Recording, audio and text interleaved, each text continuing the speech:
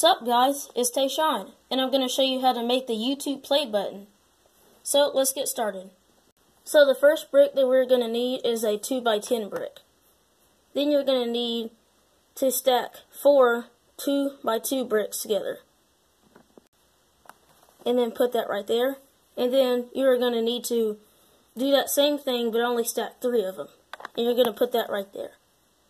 And then for the slope part, we're going to need a 1x3 slope brick. Put that right there. Then you're going to need a 1x2 brick right there. And then a 1x1x5 brick right there. And then another 1x3 slope brick. We're going to need that same piece, but this time it's going to be sloped up. You're going to need to put another one right here.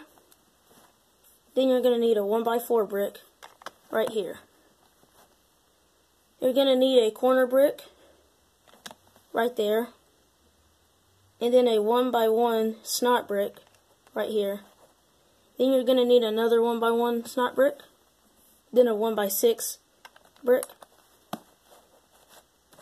If you turn it to the back, you're going to need a 1x2x2 brick. Then you're going to need a 1x3 brick, and then a 1x3 smooth slope brick. You're going to need to do 2 of those. Then put them right here.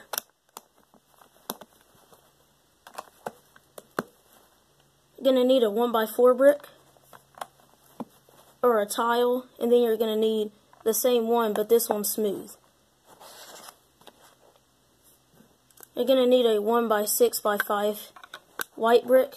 Put that at the back right there. Then 2 1x2 slope bricks, but they're grills. And then another tile, which is a 1x4. Then 2 1x2 grill bricks. The final part, you'll need a 1x3 brick, a 1x1 brick, and then a 1x1 smooth brick. And then you're going to need that 1x3 smooth slope brick. You're going to need 2 of those to put right here.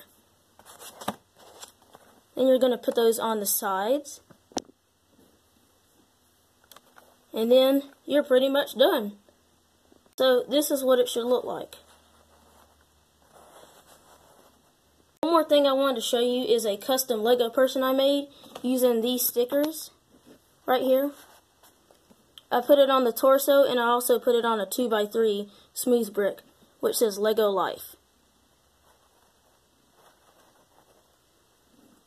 Alright, I hope you liked this video. Please like, comment, and subscribe, and I will see you in the next one. Peace out.